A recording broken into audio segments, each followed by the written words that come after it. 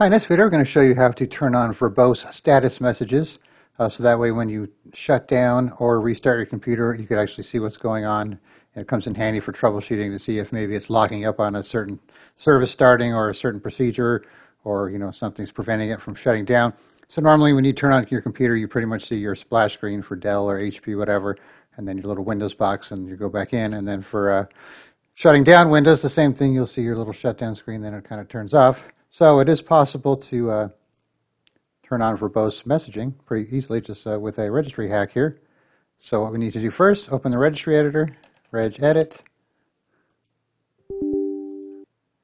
And now what you're going to do is navigate to this key. You could copy and paste it from the description.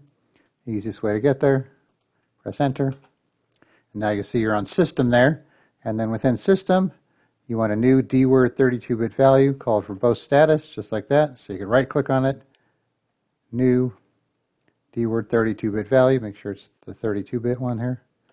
Paste it in here, enter, and then you just want to double-click it, change it from 0 to 1, and then OK. And now we could restart the computer. I'm going to save this. Just in case. So now watch this shutdown. This computer shuts down really fast, so you're not going to see a whole lot of messages. So actually, I'll just restart it, and we'll see what we can see here.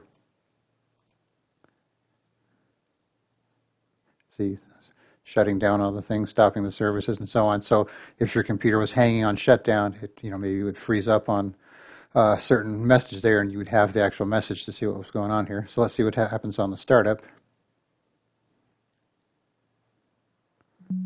So it went by really quick there because, like I said, this is a virtual machine. It starts up pretty much instantly, so you don't get a lot of stuff. So on a slower computer, you might have better luck seeing the messages. So once again, I'll put these in the description. Just go to this key, create the new DWORD 32-bit value, change its value to 1, and then next time you shut down, you'll see your messages, and when you boot up too. All right, thanks for watching, and be sure to subscribe.